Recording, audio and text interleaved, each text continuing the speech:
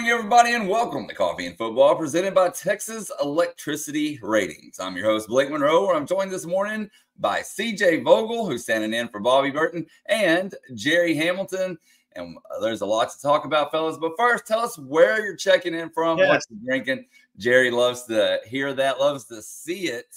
And if anybody's seen Puff Daddy, tell us in the chat. Apparently, people are looking for him.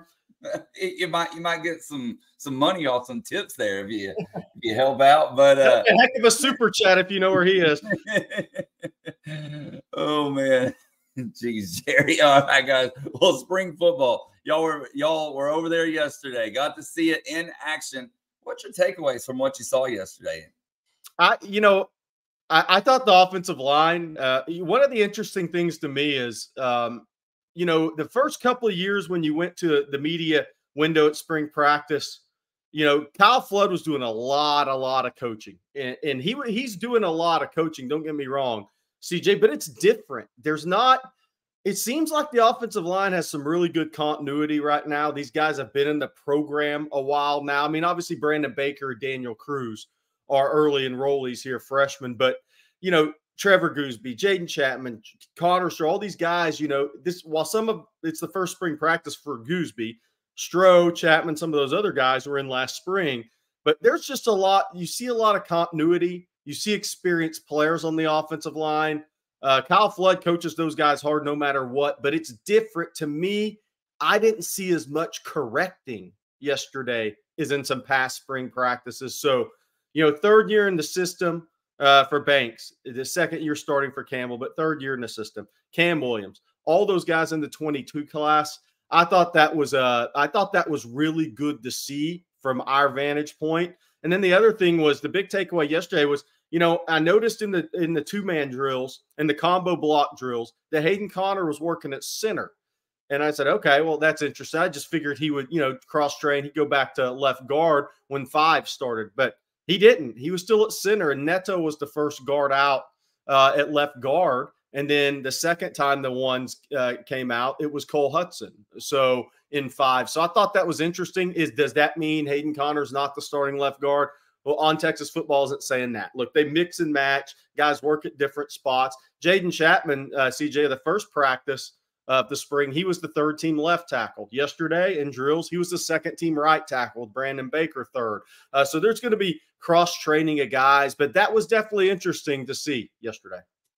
Yeah, I'm with you in the sense that I didn't see a lot of having to redo drills in that sense. And also to me, the amount of versatility that you're seeing across the board, offensive line, you're talking about guys moving around that offensive line, from left guard to center to right guard, they're interchangeable to the sense that we're seeing that at a number of different positions as well. Obviously, Matthew Golden's kind of been that guy that's bounced around behind Isaiah Bond to behind Jonte, even getting some look in the slots behind DeAndre Moore. He's kind of that guy that's, making sure that Texas is deep at each position there. And then obviously it's cornerback as well on the other side of the ball. Sarkisian talked about Jade Barron, Jalen Gilbo, and Austin Jordan all being able to go out and get reps at outside cornerback. So it's really encouraging. Again, the amount of athleticism that's going to be on the field is not going to be questioned, but also the amount of versatility is going to be a strength of this team to ensure that they'll be able to sustain going through an injury or two, like we saw yesterday with Malik Muhammad walking off the field right after the stretching lines. Yeah, and Coach Sarkisian said in the post-practice press conference that CJ was at, they're not major with Manny Muhammad. Thinks what it said he'll probably be back Wednesday or Friday. Yep. Somebody said, I heard Anna, somebody checked in from Anna, heck of a football team y'all had this year, man. Sure. Maybe getting a move in too. We'll see about that. I don't know what's going to happen there. I've heard some rumors. It would be a good one. It's a Power 5 kid. So we'll see what happens there. He may already be there. I may have missed it. I don't know. A lot going on, Blake. I mean, look, we got the women's basketball in the Sweet 16 facing Gonzaga, not Mark Few's Gonzaga. The girls, the Gonzaga women's team in the Sweet 16. I know you have some details on that, Blake. Yeah, so they play Friday at 7 o'clock there, as you said, against Gonzaga. And I know I can't remember where it's at, though. I know it's not in Austin. Now, Gonzaga is a 30-win team, by the way. Really good season out west. won that 4-5 game. You know, they're having a good season. That'll be a good test. I mean, anybody that started watching the women's game a little bit, look, Iowa, Caitlin Clark, they got a big test last night against West Virginia out of the Big 12. Iowa ended up pulling away late in that game, 64-54, I think was the five. Friendly whistle in there, huh? Well, you got to have some of those sometimes, especially when you're at home. There's a lot of Iowa fans breathing down your neck. A lot of Caitlin Clark shirts. I've even seen those in the airport. It's kind of quite remarkable, honestly. But yeah, so the women are back on the court on Friday. Huge game for Vic and the team. I mean, again, I'm going to continue to say what they've overcome this year in the continued discipline and leadership from Vic and what that program's doing. He's doing an amazing job. You just look around college basketball, men's or women's, and if you said you're losing your point guard, who's probably a third-team All-American level player, could have been the Big 12 Player of the Year, quite possibly. You said you're 12-0 and lose her after the 12th game of the season. That's one hell of a coaching job to still be a number 1 seed. I mean, look how the injuries have affected UConn in recent years when Paige Buchers went down, a couple others. So Vic does an amazing coaching job at Texas. Great discipline on that team and in that program. It's fun to watch. Also, some recruiting news, CJ. Andrew Marsh was at spring practice yesterday, along with KJ Lacey, 2025 quarterback commitment. KJ will also be back April 6th, April 20th, June official visit, 21st through 23rd. We reported a couple things. Reported on TexasFootball.com yesterday evening. If you haven't been over there, missed some good recruiting stuff. DJ Sanders from Belleville, expected on campus April 6th. As of right now, official visit looks to be locked in June 21st through 23rd. Josiah Sharma, guy I'm very, very high on, 4-star defensive tackle out of Folsom, California. He's expected in this weekend. And now that could change. It could bump back to April 6th. We'll see. But he's expected on campus this weekend as of right now, if not next weekend. But that's big news to get Josiah Sharma on campus. Then you'll get to that official visit in June with him. He's a one-time Washington commitment. Alabama very much in it. He's got an official visit scheduled to Utah June 14th through 16th. And then he's also got a Washington in May, I believe, and Oregon's in it. Georgia just offered him. I mean, he's one of the top D linemen in the country. So getting him on campus is good. It looks like Nick Brooks, the 4-star offensive lineman from Cedar Rapids, Iowa, John F. Kennedy High School. When I talked to him 2 weeks ago, he's like, June 21st through 23rd is when I told Texas I was going to visit. But Iowa has kind of requested that last visit date. He's a one-time Iowa commitment. I think it's Texas and Nick Brooks are getting close to finalizing June 14th through 16th official visit date. That'll be big. I mean, he's one of the top linemen in the country. Again, and I really think he's got 3 schools he for sure is going to officially visit. That's Georgia, and that's Texas, and that's Iowa. And I think Iowa's got a little bit of an uphill climb to get him right now. I'm not saying they can't win. He's an in-state kid. But Caden Proctor bouncing, that's a tough one for Iowa to overcome. And so we'll see there. I think NIL is a factor in that recruitment. But Texas continues, CJ, to that official visitors list up to about 33 now. Dorian Brew will probably be June 14th through 16th. I don't think it's been finalized. I'm going to have a couple other recruiting nuggets this morning after a little while after our show on a couple other guys that I think are going to officially visit. But CJ, recruiting moving along. I know you were at Elite 11 on Sunday. Yeah, certainly was. Got to see KJ Lacey throwing the ball a little bit. The Texas commit looked good. I liked what I saw of him moving outside of the pocket in the drills that they had them kind of escaping pressure off the edges, whether it be from the backside or coming from the front. He looked good rolling out. He had a nice touch on his ball. And I think that's really the thing that stands out to me is, similarly to Quinn Ewers, there's not always going to be a big fastball coming from KJ Lacey. This is a guy that has a lot of touch and a lot of precision whenever he is on the move or even in the pocket. That's kind of his game is not throwing that 98-mile-per-hour heater that you'll see at times from guys. Keelan Russell, on the other hand, he has that part of his game. But I think right now, KJ, a little bit more refined as a passer. in his game. Keelan Russell did have a really good game. The SMU commit also talked afterward that Texas is a school that would change his commitment if an offer comes whenever he visits for the spring game, April 20th. We'll see what Texas opts to do with the two of those guys. Obviously, as you mentioned, Jerry, KJ Lacey's coming in the 6th, the 20th, and for his June official visit. Right now, the two of those guys are who Texas has eyed in that 2025 quarterback class. There were two other guys, classes below, that really stood out to me as well. The first is Jake Fetty out of Del Valle, El Paso. Really impressive arm. You talk about a rocket arm and a guy that has that zip whenever the ball leaves his hand. That was him. He said that Texas Tech and TCU are the two standing out early to him.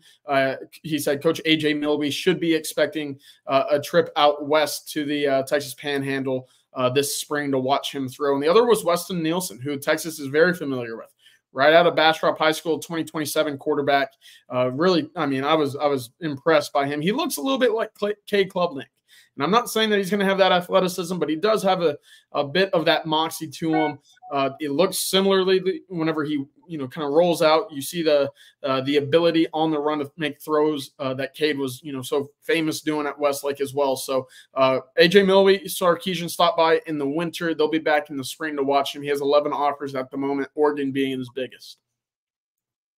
All right, real quick, guys. I need to say a couple of things here. Henry James, if you'll send your question normal, I will fix your super chat for you. We'll get that going. And then I need to correct myself. Women's basketball actually plays at 9 o'clock. It was 7 Pacific because they play in Oregon. And this is also the first time they've ever played Gonzaga, history of the program. So very cool there. But we need to tell folks out there about Texas electricity ratings, and that's what I'm going to do here. So for those of y'all still living in Texas and in major cities with deregulated electricity like Dallas and Houston, you understand that the deregulated electricity market can be confusing. Texas Electricity Ratings is a shopping website that lets you compare prices, read customer reviews, and find a good electricity that fits your needs. It also filters out a lot of the gimmicky plans on websites such as Power to Choose that actually tricks customers into expensive bills. So if you're in the market for a new electricity plan, go shop TexasElectricityRatings.com/OTF for all your electricity needs and hook them. Okay, well, Jerry, I know one subject. Henry James super chat. Oh, we got it here. Oh, yeah. All right, he said, oh, gosh. If Toa Katoa and Sadir Mitchell got on a seesaw, who would be in the air? That may be the best super chat of all time. And by the way, Toa Katoa, the 2026 offensive guard from Euless Trinity that Texas officially offered yesterday. He'll be on campus April 13th. He's, 6'5", 370-ish, but a really good athlete, long arms, tremendous player. I've said before and on TexasFootball.com, there's 2 offensive linemen in the state in 26 that I could pick up the phone right now and commit to Texas. John Turntine was one, and now that Katoa has been offered, that's 2. So those are 2 guys that are, they're takes right now for Texas. It won't happen, but I'm just saying if either one of those guys just wanted to jump in, Texas didn't turn those guys down. John Turntine is going to, if he's not a top 10 guy in the country next year, I'll be surprised. He's elite. If you haven't watched his video, go watch it. But as far as Henry James super chat, man, that's a tough question. That is a tough one. The seesaw wouldn't survive. No, that thing's splitting in the middle. Katoa, there are reports that he was north of 380. I think he's right around 375 from what I've been able to hear. Katoa, again, if you watch his film, which we posted last night on TexasFootball.com, he doesn't move like he's that big. He looks like he's probably in that 330 range with the history of playing running back in middle school. That's kind of how I see him as a guard. They ask a lot of him in that Euless Trinity offense when it comes to pulling, getting out in front as a lead blocker. Again, 375 pounds. It doesn't look like it's a detriment to him. He carries it very well, and I'm with you, Jerry. He's a very talented prospect that Texas is going to be after. Yeah, so we had somebody asked who's the best recruit to ever come out of Euless Trinity. Well, I went to the old wiki for that one because I didn't want to miss anybody. Miles Turner is way up there. Okay, if we're just talking who's come out of Euless Trinity, Ollie Gordon, obviously at Oklahoma State. may have a claim to that one day. Dimitri Nance, former NFL running back. Brian Nance. Remember him, the linebacker? Well, he was a 5-star at one time. Ryan McBean came out of Euless, went to Oak State, was a really good DN. And then, look, you go way back, Mike Babb was a tremendous player back in the day out of Euless. Euless has had a ton of Division I Power 5 football players for years and years. But they probably had 7, 8 guys come through that went to the NFL at one point. Trevor Vitito as a quarterback wasn't as highly recruited. Denarius McGee. So they've had their share of guys, Sam Tevey. But, honestly, you're probably looking at Miles Turner at this point. Miles Turner's having a tremendous NBA career. Obviously, Chris Ogden recruited him to Texas in basketball. One of the rare recruitments that he went to the podium and Texas didn't know if they were getting him, and neither did the second and third place finishers. He literally was one of those recruitments. He didn't tell anybody until he announced. So those are rare. Normally, you tell the losers you're not coming, or you give the winner a hint, but there wasn't much hint in that. I'm not sure what Weed 20 is getting at there, but yes, Babb was a grown man coming out of high school. There's no doubt about that. Brandon Carter was one of my favorites, Sherry. Yeah, he was really ended up at TCU, did everything for them. Awesome player. Yeah. All right, Jerry, one thing I know you wanted to talk about was Shadur Sanders' comments. Oh, please. Yes, bring this up. Thank you. So let me play this video here. But congratulations to Blake on getting 11 million impressions on a tweet. 10 million. 10 million. Well, it's going to 11 after this. But look, I mean, hey, Shadur, hey, that'll get you 10 million with what he just said. Here we go. I came from a private school, so at the end of the day, I dealt with a lot of negativity, a lot of hate, a lot of everything I done dealt with already year after year. I came from a small private school. All the other kids was going big, Power 5, and they went to big 6A, Texas 6A schools and stuff. I don't see those same kids around. I don't see them excelling in their programs or whatever they're doing. So I always been against the odds, like in different ways. I came from a private. So there you go. Okay, so I got a few things to say. We had Shadur in the Under Armour game when I was at ESPN Under Armour, and I was used to be part of Deion Sanders' Prime 21 camp, so I've seen Shadur kind of grow up. One, I appreciate any chip on a shoulder an athlete has that motivates him. Okay, but two, I mean, I just had to kind of laugh out loud at this one because I don't know. I mean, Jalen Milroe and Quinn Ewers were starting quarterbacks in the college football playoff last year from 6A teams. And if you kind of go down the old 4A, new 5A, the old 5A, new 6A, I mean, Jalen Hurts, it came out of Channelview. He won district MVP in that North Shore district, which is hard to do at Channelview. It hadn't been done before. It might not be done again. I mean, you just got Matthew Stafford's Highland Park. I mean, you go down the list of guys. I know he had it rough there, but like I said, I like Shadur. I appreciate a chip on his shoulder, but man, I mean, you just start with quarterbacks, guys. And I mean, the guys from big schools have been pretty successful at the college level and the NFL level. I mean, the two guys in the college football playoff that Shadur was watching last year, I don't think he kind of checked himself before he made that comment, whatever he was getting at. Obviously, Sam Ellinger. Look, we had Ed Oliver. Kyle Trask was interesting because he was at Manville, but he was kind of a part-time starter for them because De'Aaron King was over there as well. 2 quarterbacks from that team made it in the NFL. But, I think but I agree with living rent-free in UT. The Sanderses are all about clickbait this time of the year. And I do think there's a method to their madness. But the method to their madness was really good for you, Blake. Yeah, I'm not because you saw it and acted on it. Yeah. If they could just let me know anytime they say something a little outlandish, I would definitely appreciate it. So I can benefit for sure. All right, guys. Well, we got plenty of time for questions, so get your questions in. We'll get to as many as we can. And let's go ahead and start here. We'll go back to some of the practice talk. Captain Americano, who's looking good right now according to sources? Who are your biggest surprises, good or bad, so far?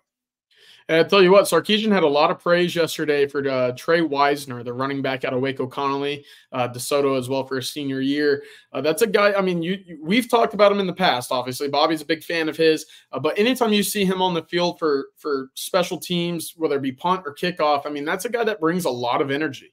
You know, he really runs well with the ball in his hands. He had a good scrimmage or live practice session on Saturday as well. Sarkisian shouted him out, and he was that first team gunner again on punt team this past evening, right next to Gavin Holmes. So the two of them trying to carry on what Keaton Crawford and Keelan Robinson made so special a year ago. I think Trey Wisner is going to be a guy that continues to have impact, even if the ball's not in his hands. He's kind of one of those spark plug energy guys that you could throw on the field and see results made, even again, if the ball's not going his direction. Yeah, and I think guys like Trey Wisner are so important to, whether you think the term I lost my train of thought here, but culture is overused at times. There is an important piece to that. Trey Wisner is a great culture guy. You know, the guys that come in and they understand process, right? They don't live in the expectations of now, instant gratification, are so big for a program continuing to ascend and having consistency over time. I mean, that's a huge thing. And guys like Trey Wisner, who will give it up on special teams, right? Give up their body on special teams to impact winning. They understand, okay, there's going to be multiple running backs play at Texas. And I didn't mention running backs early, and I want to because I had an observation yesterday from the media window at running back. But guys that give to the program and understand the process and aren't out for instant gratification on the field, those guys are hugely, massively important to this program moving forward. So again, some of that is offensive line. You look at guys like Trevor Gooseby, Jaden Chapman. Some of those guys have to wait their turn. And so having that, enough of those guys in your program is so big for your message, your daily message, whether that's Torrey Becton's message, whether that's Steve Sarkisian's message, whether that's a position coach's message. You have to have a lot of those guys in your program that impact winning, even when they're not scoring touchdowns or making big plays necessarily. They can impact winning on a day-to-day basis outside of practice. And I think Trey Wisner is clearly one of those guys. I'll tell you another one. Trey Moore is clearly one of those guys. Now, he's going to be an impact guy on the field this year. But the way Sarkisian continues to speak about Trey Moore, he's checked every single box since he's been at Texas with what they're looking for from a player in the program. All right. For this next question, fellas, we're going to head over to the ontexasfootball.com forums. K. John says, if you could design the Texas football roster today, what would be your position group or groups that must have elite players to compete within the SEC? And you can't say all of them. No, it's not all of them. I mean, look, obviously you leave quarterback out of this, right? I mean, the only coach that really has won with different quarterbacks, different strengths, and a number of them was Nick Saban, right? He wasn't totally quarterback dependent. So leave him out and leave quarterback out because Sarkisian said it's the most important position, and especially in his scheme, especially on his team. So let's leave that out.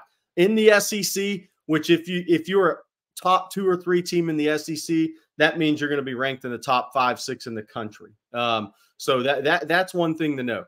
Defensive line and edge and offensive tackle are huge positions in the SEC. You have to be really good at offensive tackle. I mean, just think about 2 times Texas has played Alabama. I mean, whether they had great games against you or not, Dallas Turner, Will Anderson, just go down the list of those guys. Think about the guys Georgia's had, right?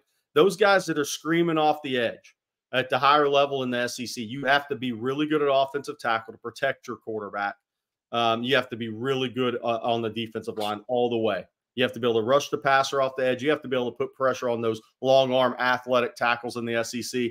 And then up the middle, you have to have physical strength and toughness. I'm not saying you have to be the most talented like in Alabama was 10 years ago or like Georgia has been, but you have to be big enough, tough enough, and physical enough. You can have a bunch of 3rd-round picks, but you have to have that combination in the SEC. Yeah, and if you don't, you better pray that your secondary is just as elite in that regard as well. Cornerback was where I was going to go as well, just because you're dealing with the extra level of speed in the SEC that we've talked about, coming from guys like Florida, Georgia, Louisiana. Those guys are a little bit faster than what you'll see coming from Iowa or Nebraska or Oklahoma, Arkansas, that kind of area where a lot of the Big 12 is recruited when you go north of Texas. Again, cornerback to me is a spot where if you don't have your pieces on the interior of your defensive line, you better hope that you have two guys out wide that are studs that can keep up with who you're going to be facing on a week in, week out basis. Before I want to add one more. I want to add one more. On some level, you have to have some physicality at your running back position in the SEC. If you look at Georgia and you look at Alabama, the two teams that have been best in the SEC, if you go back to when Tebow was at Florida, whether it's him or their run game, you have to have some semblance of physicality, whoever's carrying the football in that league. It doesn't mean all of them have to be, but you do have to have some of that. And that's one of the things I was going to talk about. I really like about the Texas running backs right now and watching them yesterday, each player go through reps, different strengths. Every running back has different strengths to me. After you watch them, the more you watch of them.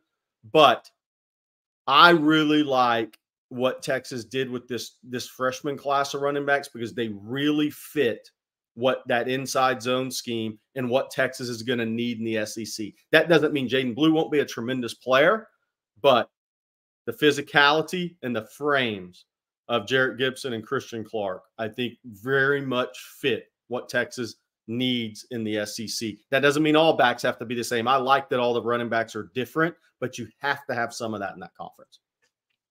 Jerry, the running back room's future is so bright, you better get your shades out. And while you're doing that, I need you to tell folks out there about one of our newest sponsors in Gooder. Look, there's only one way to do this read. You got to pop on the Gooders. I mean, look, I was at a volleyball tournament over the weekend, and everybody was wearing the Gooders. I was shocked at, just how many people were wearing them. Look, these are stylish sunnies starting only $25 a pair. No slip, no bounce, all polarized, all fun. 50,000 plus 5-star reviews. They come with a 1-year warranty, 30-day free returns. It's pop art for your face, but it makes it in fashion. No slip, no bounce, all polarized, all angles. I had mine on all weekend, and I have them on for this read, and I'll probably have them on when I talk about Alfred Collins this year too. I mean, they're 100% polarized and only $25 because they're so affordable. I never worry about losing them or breaking them. They have that kind of rubbery comfort feel to them. You're not going to snap. I mean, they're sturdy at the same time. I love their names. Back Nine Blackout, Flamingos on a Booze Cruise. Look, there's your little flamingo. And then there's the Donkey Goggles. Great for running, cycling, working out, golfing, going to the beach, hiking, or just chilling. I don't do well with the just chilling part, but when I do, I'm going to have my Gooders on. You're a pro. You're a pro, Jerry Hamilton. Too broke to pay attention says you look like a character out of an 80s movie with those shades on. You're a boss. So go check out Gooder and thank them for sponsoring today's show. And let's move on here, guys. Ivory Martin says, would it be a surprise if DeAndre Moore and Ryan Wingo take the majority of snaps away from Matthew Golden and Silas Bolden? Ooh. Very much for me, CJ. Yeah, no, I mean, this is the good problem to have with this wide receiver group because DeAndre Moore's taking that first team slot reps at the moment. Ryan Wingo, again, we've talked about his athleticism and the combination of speed, size, and ability to go get the football so far. He's been a standout amongst this early enrollee bunch. But, hey, Matthew Golden's really surprised me, and he looks smooth. I think that's the definition of the way that he plays football. Everything that he does, whether it be running routes to get off or just receiving the football, it just looks smooth. And I think that there's a level of, you talk about that chip on the shoulder that you have to have at times. It's not Shedeur Sanders level, obviously, but Matthew Golden, I think, has that because for his entire, time coming into Texas, he's been pegged as that third guy from the portal. He, obviously Isaiah Bond, you know what you're getting with him. Silas Bolden, 750 receiving yards last year, over 50 receptions as well. I think folks are looking at him as kind of that, one and done level guy, both of them really. And Matthew Golden's kind of fallen to the wayside a little bit when you talk about Jonte Cook being on the campus as well, plus Ryan Wingo and who else is already there. I've been really surprised by Matthew Golden. And I think that he's going to be a guy that, has a big role for this team. Whether or not that's going deep or underneath, we'll see. Underneath was kind of his strength at Houston. But Silas Bolden is a question mark to me because, hey, we're talking about these guys on campus right now making noise during spring practice. For a transfer coming in June, getting acclimated to the system, the nuances of the wide receiver position in a Sarkisian offense, and getting that rapport built with Quinn Ewers, that might be a little bit of a slower roll than what we're seeing right now with these wide receivers. So I think you'll see a little bit of DeAndre Moore and Ryan Wingo, regardless of who that starting rotation is as the season gets going. Okay, then we're going to stay on wide receivers here for just a second, guys. Phil McIntosh says it's early, but can you tell anything about Jonte, how he's looking with all these new guys? Yeah, I think Jonte is, I think my expectations of him are kind of already in place. Jonte is a really strong route runner. He really understands route running, route concepts. I mean, he's trained with margin hooks for years, right? Those guys come in advance in that regard. I love the personality of Jonte.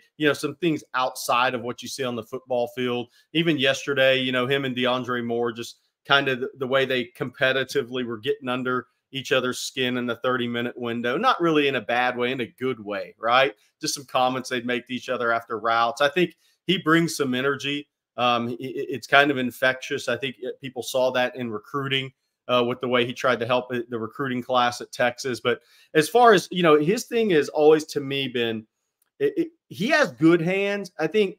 And if you talk to people in DeSoto, they always talk to him about concentration, like being 100% locked in, concentrating rep to rep. I still think that is going to be the thing he continues to battle a little bit. Yeah, he may have a drop here and there in practice, and it's not hands. It's just more of a concentration thing. If you've watched him, we had him in Under Armour camps, Future 50, all those things. So Jonte's got really good hands.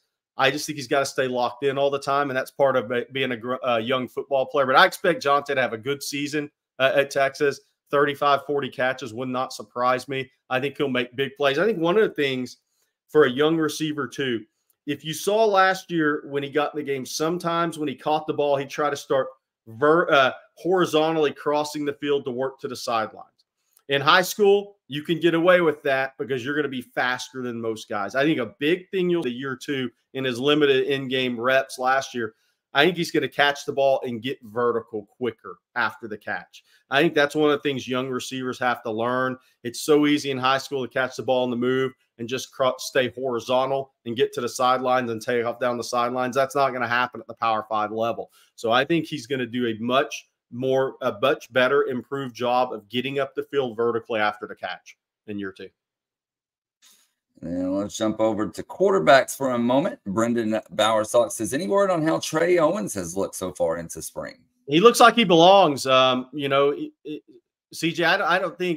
I think he's got better feet in the pocket than maybe I gave him credit for. He moves his feet with pretty good quickness in the pocket. Look, if you do that, he's going to be an accurate quarterback. He works with J.P. Tillman in the Houston area. He's done a good job with quarterbacks in the Houston area, former Missouri quarterback. And I think Trey Owens is a good learner. He's a listener, and he's able to take things to the field. I think he's a cerebral guy. He's confident, though. CJ, the one thing about him is he's confident. He believes he belongs, and he believes he's going to compete with anybody. Yeah, absolutely. That was, kind of one of those notions that I was able to take from him, spending so much time with him his senior year is you don't see Cypress Fair winning too many games in the playoffs, especially when you're facing Katy in the playoffs. So that was a big note for me. Obviously, the Houston Touchdown Club offensive MVP for the 2023 season. He's got that moxie with him at that quarterback spot. And I think one thing that's really underrated with him is he played with an offensive line that might not have been the strongest at Cy-Fair. As a result, he was asked to move around the pocket a lot. And at 6'5", 235 pounds, you don't expect him to be that great of an athlete at that size, but he is. And inside the pocket, he has great feel and he has great awareness coming behind him. The key for him is going to be, understanding defenses, reading the route concepts, zone looks, whether they're in man right away. He's been really good when there's one read in 7-on-7, and he knows where to go with the ball upon the snap. The next step, obviously, in that next level in his game is saying, all right, if that first look isn't there, where next do I go and how do I work down to my check down? Again, that's just the typical progression that you see with every quarterback, especially young ones. But Trey Owens right now, like you said, Jerry, looking like he belongs. All right. And then while we're on the subject of quarterbacks, let's take this question from Ski Brett. Can we talk about Quinn and the multiple self-sacks he ran into last year? Is he not feeling the pocket? He doesn't seem to have escapability, which is a natural feeling kind of thing. Going back to what we said about Trey, I mean, at some point it's a blessing and a curse whenever you play behind a great offensive line in high school, because sometimes you just don't develop that natural feel of when pressure's there, when that quarterback clock is going off in your head, and you know when to get the ball out or escape or throw the ball away. For Quinn at South Lake Carroll, I mean, he had a great offensive line. He didn't have kind of a ragtag bunch that you see with some of these other guys like Trey Owens, who kind of develops that feel out of necessity to stay alive as a quarterback in the pocket. I thought Quinn last year had a little bit better approach when it came to his athleticism and ability to make plays happen with his legs. We saw multiple touchdowns over 30 yards with his legs, something that we didn't necessarily see a whole lot of his first year as a Longhorn. That continual growth will need to be there because, like we said, that self-sack problem was a bit of an issue at times. He kind of just gave up on plays when there could have been an opportunity to extend them. So this spring, whenever the team does go live for their scrimmages, that will be a key point to whether or not it is the defensive edges that are really getting that pressure on and turning up the heat in the kitchen for Quinn in the pocket, or if it's Quinn understanding when to get the ball out, throw it away, extend plays, and really use his legs as a plus in his game rather than something that he decides to use when it's there. Okay, guys, let's see here. While we're on the subject of Quinn, Zane Petty says if Quinn wins the SEC championship and the national championship, would he pass up Vince as the Longhorn legend quarterback? I say no. Well, with the fan base, no, because it had been so long since Texas won a national championship. I mean, that's the thing. I mean, it had been, 35 years officially. So no, I don't think. And look, the thing about, and I tie VY and TJ Ford in together because they were both legends in the Houston area, and that was they came to Texas at such an important time.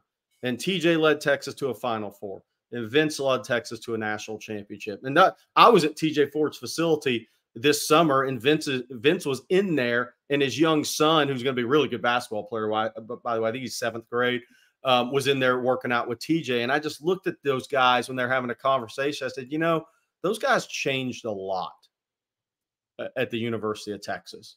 I mean, together. So my answer to the football question is no. But I will say this, that would put you way, way up there. That might be the only person you're looking up at. Okay, and let's see here. Let's go to the other side of the football and talk some defense. E. Kim says, good morning from Rockford, Illinois. Who's the sack leader this season? Trey Moore. And that's saying something. I mean, I think Ethan Burke. Somebody asked about D-end. Let's combine that question. I think D-end is edge, defensive end is going to be a strength of this team this year, CJ. I think Texas has done a good job in recruiting. They've built depth. Barron Sorrell, really good player entering his final season. Ethan Burke continues to ascend. He'll be in year 3 coming up. I think Justice Finkley is strong against the run. He's a good run defender. Then you add in Trey Moore, and you add in Colin Simmons, and Colton Vosick. You just got to see what his body does.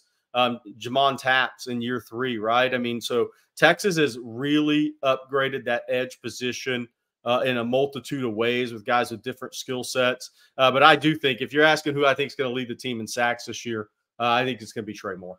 Yep. And the second spot for me would be Ethan Burke. That length at a continued development from what we saw a year ago, I think he'll be an issue this year. And then we'll go from sacks to interceptions. Zane says, who will lead this team with interceptions and how many will they have?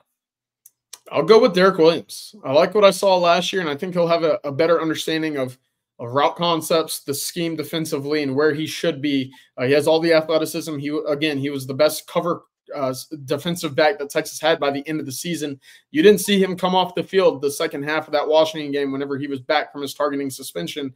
There's a reason for that. I'll say 5 interceptions is a lot, so I'll go 4. Jerry?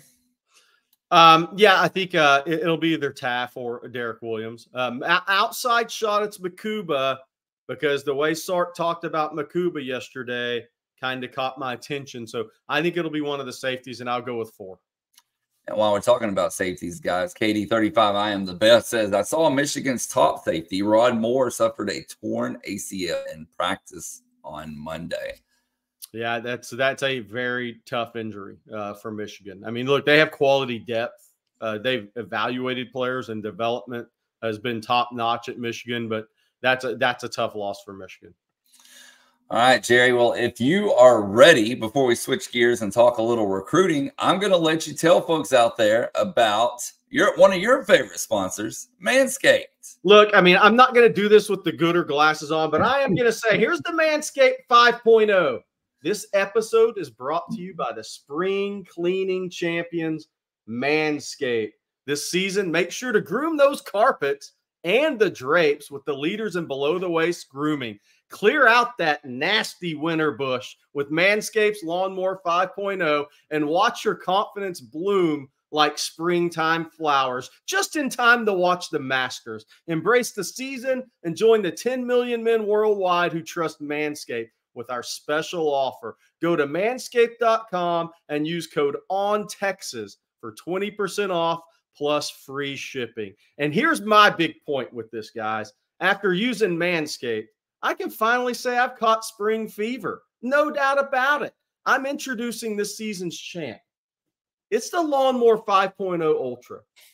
It's the one, okay? I love this thing because it comes with a compact case. I take it with me everywhere I go.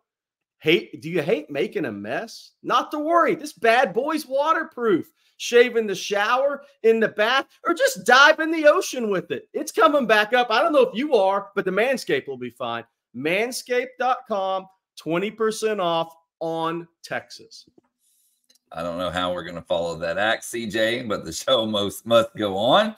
And we got a couple of good questions here, recruiting-wise, from Living Rent Free and you. So we're going to start with this one. He says, DK Moore, Khaleke Lockett, Andrew Marsh, and Kelshawn Johnson would be a dream wide receiver class. CJ, your thoughts? Yeah, when I was talking to KJ Lacey, actually, he was saying, the staff is pointing him in the direction to become a recruiter now. And those are there's 3 guys that he is really trying to get into the recruitments of and trying to lure them down to Texas. The first was DeCorian Moore, obviously the LSU commit out of Duncanville, one of the top wide receivers in the entire country. No surprise to anybody. Khaleke Lockett was another name that he mentioned out of Saxe. He's a big-time wide receiver. He actually threw with to a 7-on-7 tournament a few weeks ago as well. So there's some familiarity there. And then the third one was Jamie French, the 5-star, really talented prospect. Likes Sarkisian's offense a lot. And he will be making a trip down to Austin. Those are 3 really impressive prospects right now. And again, if KJ Lacey, the quarterback of the Texas class, is starting to recruit you and start coming at you and saying, all right, come be a part of something special, I think recruits are going to start listening to that just a little bit. It certainly helps when the signal caller is in the fold early for a class and then starts building upon adding to a class right now. 5 guys in the fold. They've all started talking just a little bit right now in this Texas commitments. But right now, KJ Lacey looking at 3 guys at that wide receiver spot that he could certainly see himself throwing to at the next level. And I'll add to that, he's talked with Kelshawn Johnson as well. So, I mean, I think that's a pretty good list to start with. Obviously, Andrew Marsh on campus yesterday. Marcus Harris from Mater Dei has a June 21st through 23rd official visit as well. And for those that haven't broken down video and watched those guys, Jamie French is kind of the hot name outside of DeCorian Moore for Texas fans. Jamie French is so interesting to me because he's kind of in between A.D. Mitchell and C.D. Lamb for me. as a prospect, and that's after the catch. I think he's better than Mitchell on high school tape, and probably just naturally better. He has a little more stop start and COD and almost jump cuts type of stuff like a running back does after the catch. But he's not CeeDee Lamb. His feet aren't on fire like CeeDee Lamb. I mean, CeeDee Lamb's tremendous after the catch. But if you're wondering about Jamie French as a prospect, I would say he's ahead of AD Mitchell because of the after the catch. Maybe not quite CeeDee Lamb, though, because CeeDee Lamb was pretty special after a class in the punt return game. Yeah. And as I said, living rent-free in UT actually had 2 questions here, so we're going to go to this next one. And he says, Jonah Williams, is Texas baseball on board with his recruitment? Jerry, I'll take the baseball part and let you take the football part. I actually reached out to somebody when I saw this question come up, and Texas baseball has seen him. I don't know when the last time they saw him was, but I know for a fact they saw him last summer for sure.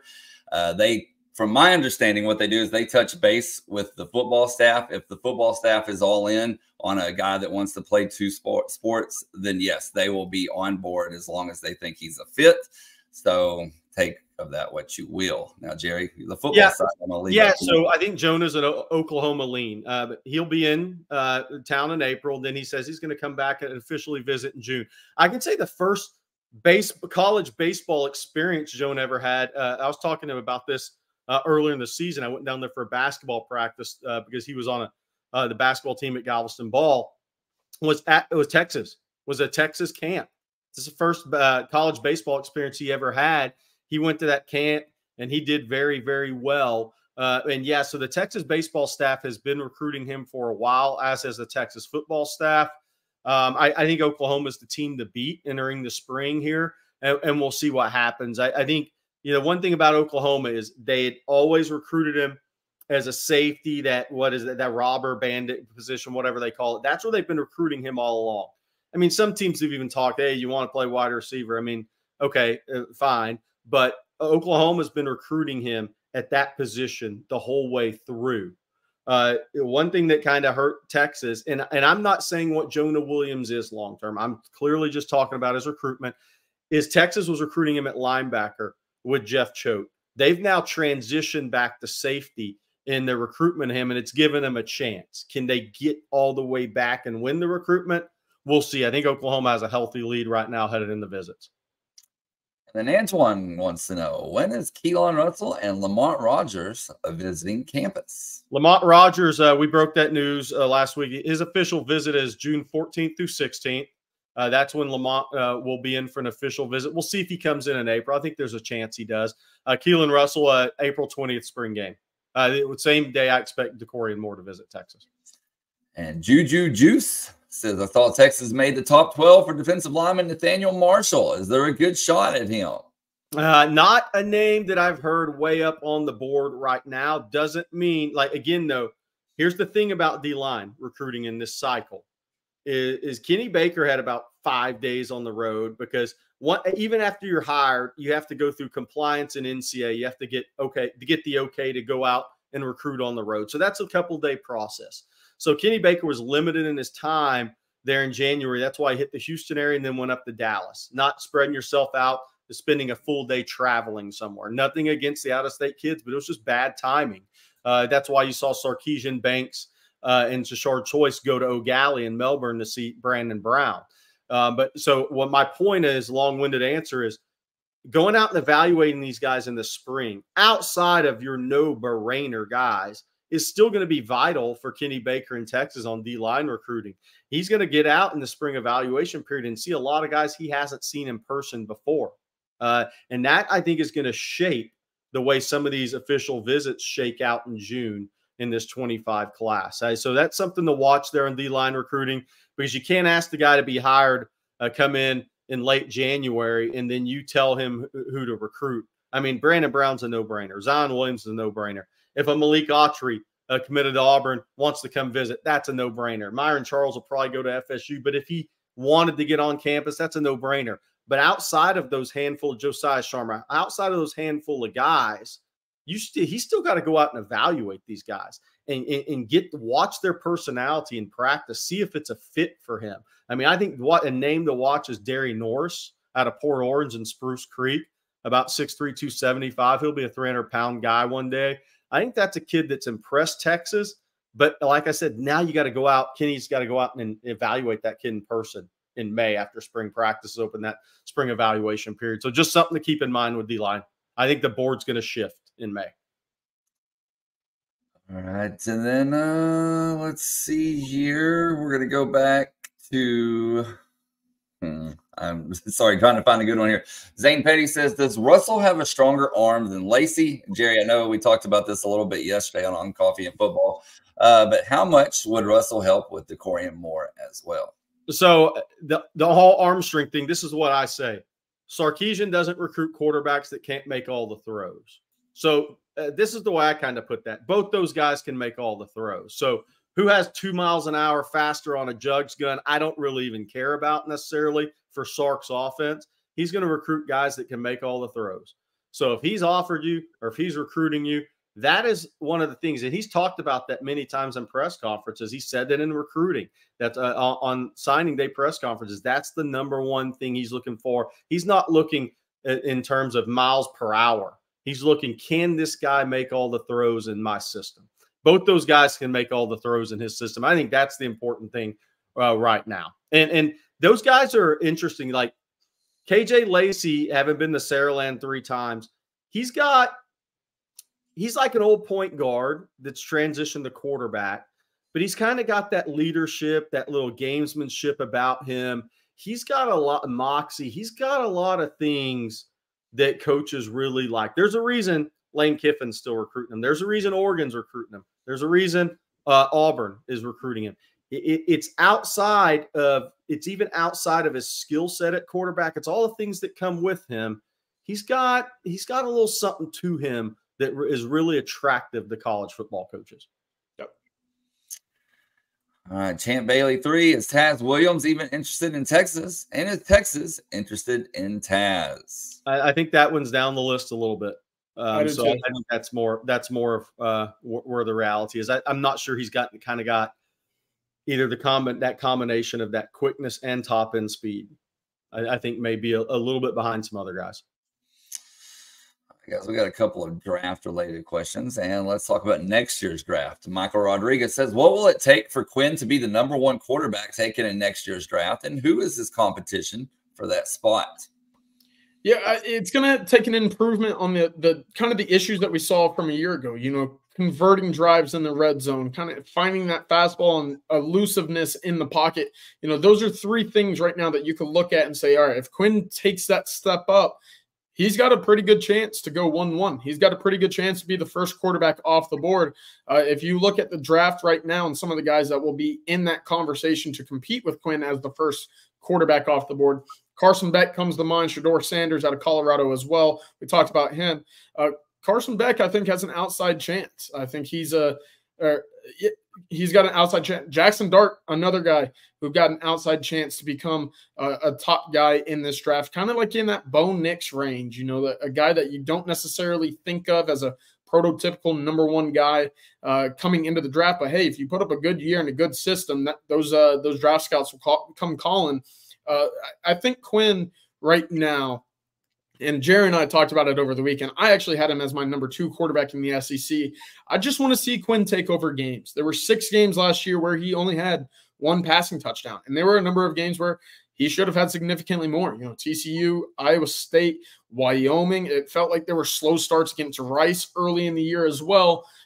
For a guy that is going to go 1.1, you have to walk in and impact games immediately. So I think for Quinn, that's going to be that next step in year 3, in which we talked about it should be his junior season as a college kid.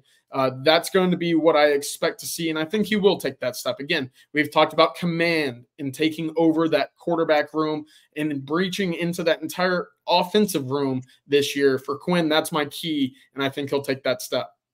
I'll say this. I think 2025 in the NFL draft at quarterback's wide open. I think it was part of the reason it was a great decision to come back, other than being a 3-year starter, I think is important for Quinn, especially since he missed his senior year high school football and just kind of was in the wilderness at Ohio State for a year. He lost some valuable time there, and from a leadership standpoint and a developmental standpoint. But I think I think guys are going to come out of nowhere next year in the quarterback to be mentioned. You know, I don't see Shedeur as a 1-1 guy. Maybe as a quote, he's a 1-1 guy. But otherwise, I don't see that. I think Quinn's the top quarterback. We had a good fun discussion about this in the SEC. I think he's the most talented guy as far as the NFL draft. I don't think there's any doubt about that. And I like Carson Beck.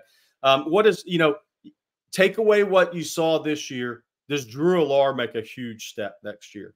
I mean, does a guy like that, does a Riley Leonard become a guy in the conversation at Notre Dame? Because he was in a conversation before he got hurt this year. Okay, is this guy going to be a first-round pick this year? Is he going to come this far? I mean, look, he's another David Cutcliffe recruit, and those guys tend to go in the first round, right, even though Cut's retired.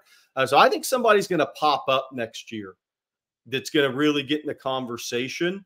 I think with Quinn, I think it's three things: TD-INT ratio, and I think it's playing in the pocket, right? And then look, the one thing about Quinn is he was a tremendous quarterback in the fourth quarter. If you go look at his quarterback, his numbers by quarter, fourth quarter was his best quarter. That goes a long way. So if he's a little bit more improved in the red zone, a little bit more improved in the pocket in year 3, which I think he will be, he's got a good shot. I don't know about 1-1. I think this is going to be a weird draft next year, but I think I could definitely see him playing his way into the top 10. Mm-hmm. And then Ruben says, with the NFL passing the new kickoff rules, what are the chances Keelan Robinson gets drafted now?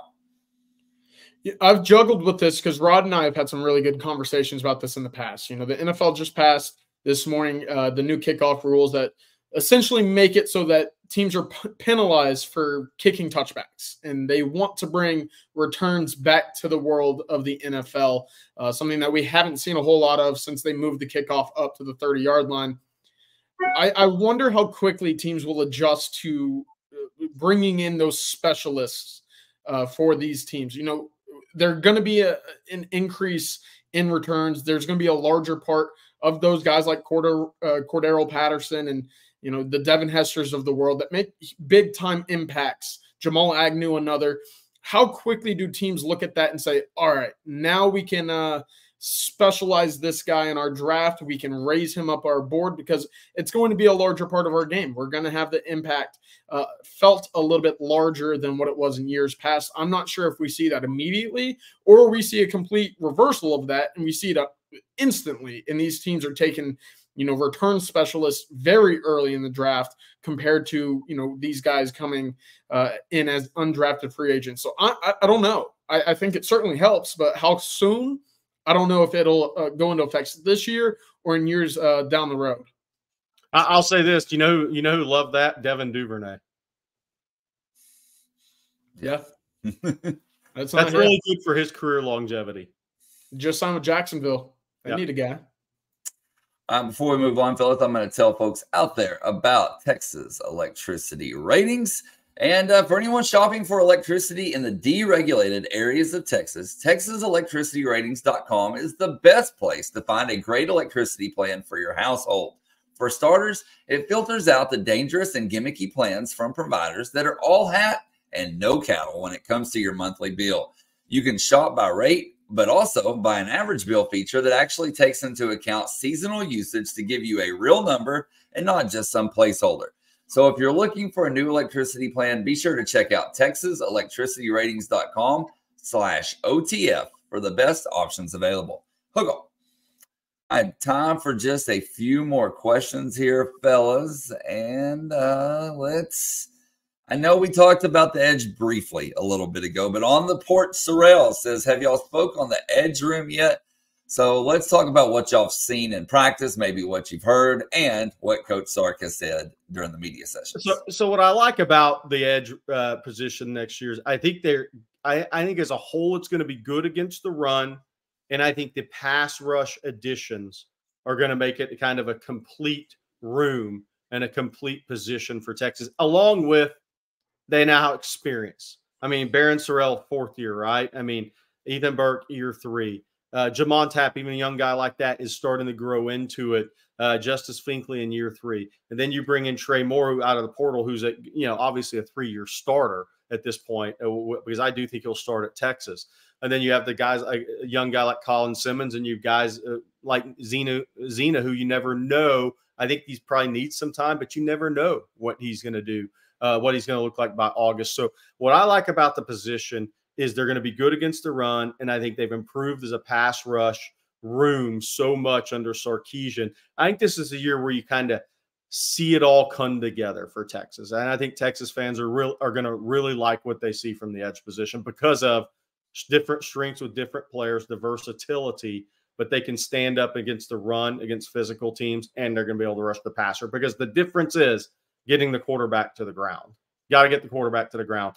The PFF pass rush numbers are nice to look at and talk about. Got to get the quarterback to the ground at that position.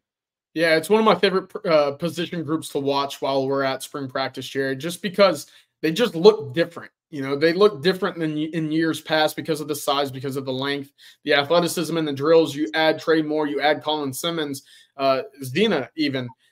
You really look at this group as it's completely flipped on its head a little bit from where it was a few years ago, especially early in Sarkisian's tenure. I think Barron Sorrell specifically, you look at his upper body, Jerry, he's got it. And, yeah. You know, we've talked about what Torrey Becton has been able to do to a number of these guys each offseason. He's another candidate for, you know, looking at, you know, you talk about the underwear Olympics and these combines. You see him in shorts and shirts, and you're thinking, okay, yeah, that kid looks like he can play some good football. And then you see the guys behind him, Colton Vasek, Zena, Ethan Burke. The length is incredible. And I think that's really encouraging that a lot of these young guys are sitting there, you know, kind of molding their body to where you want to be as an elite rusher. And of course, Colin Simmons, Trey Moore, two guys with elite BGO, and they're able to get after the quarterback quickly. A great combination of skills and talents in this group. And I think, again, that's going to be one of your strengths defensively. And it has to be with how this defensive line interiorly is looking at needing some help on the exterior. This next question from Bo Tex Knows. He says, Sark mentioning Juan Davis was a surprise, especially after initially entering the portal. How's he looked in the practices that you guys have viewed? And do you think he'll see the field with Niblack there? Now, that's an interesting question because if you pair up Juan Davis with Amari Niblack, I think you're telling on yourself a little bit with what you're going to do. You know, that's by all accounts, it's a 12 personnel look, but neither of them are going to be that plus strength, that guy that you have on the interior of your exterior as a wing in the blocking game there. Juan Davis to me is intriguing because he has that plus athleticism and he tries to block. He's willing to block, but that's not the nature of his game. He's not a big physical guy, but he does get in there and get his hands dirty. He's looked good in routes. He's looked smooth. Sarkisian mentioned him yesterday a little bit as a guy that's been standing out to him whenever his number has been called. My question is, how often will his number be called? With obviously Amari Niblack in the fold. Again, talented prospect, but just kind of down that list a little bit on the depth chart. And then Michael Gretzer says, good morning. It's too early, but if you had to put your money on it, who will be the starting left guard? Do you think it'll be Connor, Hudson, or Missoula? Man, it's a tough question. I think Neto has practiced unbelievably well the last 3 weeks of the season and early in spring. So I think he's taken a big step in terms of consistency. When Kyle Flood turns on the practice tape the last 3 weeks of the year, he saw a different player from talking to multiple people. So I think it'll be interesting to see this Hayden Connors years of starting and experience, play a lot of snaps, a lot of big games. Does that keep him as a starter? But here's the thing. I think Texas is going to play multiple guys. I really think Texas is going to – they've built depth. I think they're going to use that depth on the offensive line this year. By the way, I want to say this about Juan Davis as well. I think Juan's always been a guy that had tremendous hands. I mean, he was at the Deion Sanders Prime 21 camp in Arlington Martin one year, and he had better hands than all the receivers out there. And there were some guys that have been drafted or going to be drafted out there. He wasn't maybe the longest arm guy, and didn't have the biggest frame. So he's kind of always been an in-between player. So it'll be interesting to see moving forward. It's going to be tough to crack those reps when you have Gunnar Helm and you have Niblack there. This will probably be the last one for actually, we're going to go two more. Fresh 6473. On a scale of 1 that's how worried are you about the current interior defensive line playing in the SEC for the first time? What's your number? I'm not, because I'm not concerned about them playing in the SEC. There's too much experience. Alfred Collins is a very experienced player. Broughton's a very experienced player. Savayek's very experienced player. You have guys like Aaron Bryant who've been in the program a while now. So Texas has experience. And I think that's kind of what Sark was talking to CJ in his press conference last week, is I think he felt like, well, maybe we're not getting enough credit for D-line because he knows they have experienced players. They've had years in weight room. They've had years of Power 5 football. So I think they're going to be okay playing in the SEC. I think as a pass rush unit, I actually think they're going to surprise a little bit in that regard. I mean, if you look, Savea is a better, by the numbers, is a better pass rusher disruptor than even Vernon Broughton was. And he was on a good team at Arizona. He had some interesting numbers there. So I think Texas is actually ready for the SEC. Now the question is, you come into about 3-4 games on the schedule where you really have to anchor against the run, and Michigan's going to be one of those. But Kentucky's going to try to run the ball at you. That's why they're a bad matchup for Georgia. And Georgia, they give up 160 yards against them. It's a bad matchup. Georgia's going to try to run it at you, right? I mean, so you can go down the schedule. You can pick out the teams that are going to test your ability to anchor. But I think Texas is fine from an experience standpoint, strength and mass in the weight room standpoint. But how are they going to anchor in those key games? And look, there's going to be an addition. Somebody asked about the spring portal window. It's April 15th through 30th.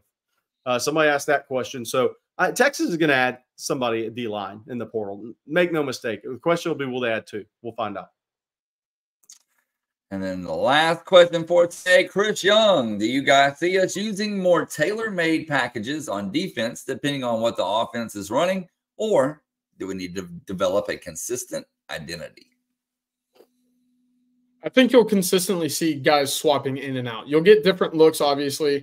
The question is whether or not you fit it to, kind of adjust to what the offense is looking at by a substitution factor, if that makes sense. I look at this Texas defense in the back end and see a lot of versatility.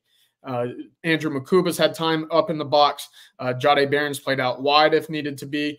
Again, Derek Williams, Michael Taft, plenty of snaps back deep. Those guys, to me, I think you can be interchangeable. And because you've had guys like Makuba, who, despite only being about 185, 190 pounds, he's played in the box and he's played well in the box. You pair him up with Makuba and kind of use those guys as guys that you can spin down. You'll be able to have versatile looks with keeping the same personnel on the group or on the field, which is encouraging to me in the sense that you can go light in the secondary, in that back seven, while still having a presence with guys like Anthony Hill and David Mendez or linebackers in the run game. Jahdae Barron, again, a guy who just is instinctive and intellectual as a football player. He's a guy that can make plays in the run game. So I don't think you're going to need to see a whole change-up of personnel depending on the matchup, because these guys can do it.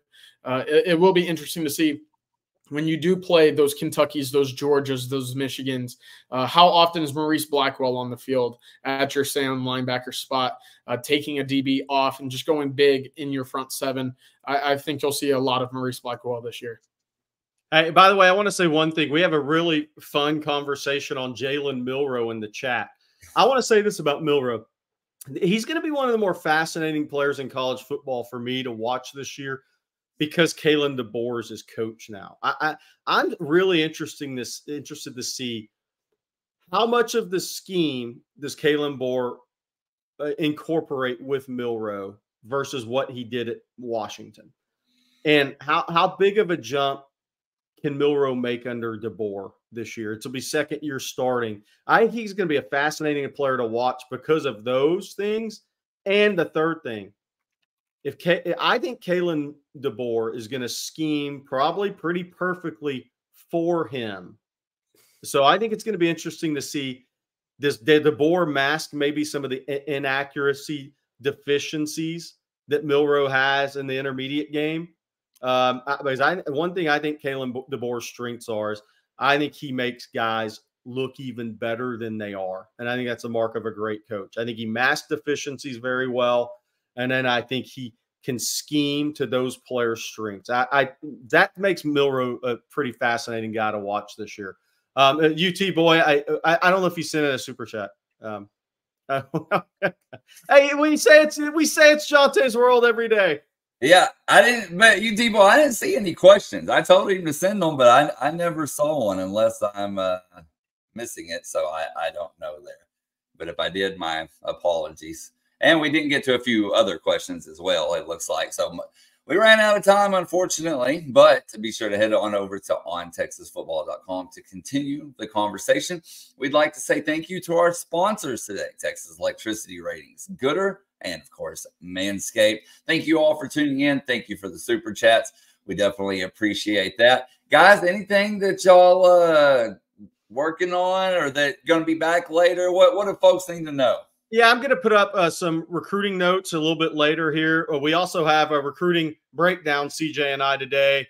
So we're going to get into maybe some of the new news, maybe take a look at D-line recruiting today a little bit, because I do think we had the news there on Texas football yesterday evening that DJ Sanders is expected in from Belleville April 6th and June 21st, 23rd for an official visit. Somebody also asked best players out of Belleville. Well, Ted Coy was pretty good, guys, out of Belleville High. But, then we had a little bit of news as well with D-line recruiting. We'll talk about Brandon Brown post-visit. Somebody mentioned USC's making runs at Brandon Brown, Dorian Brew.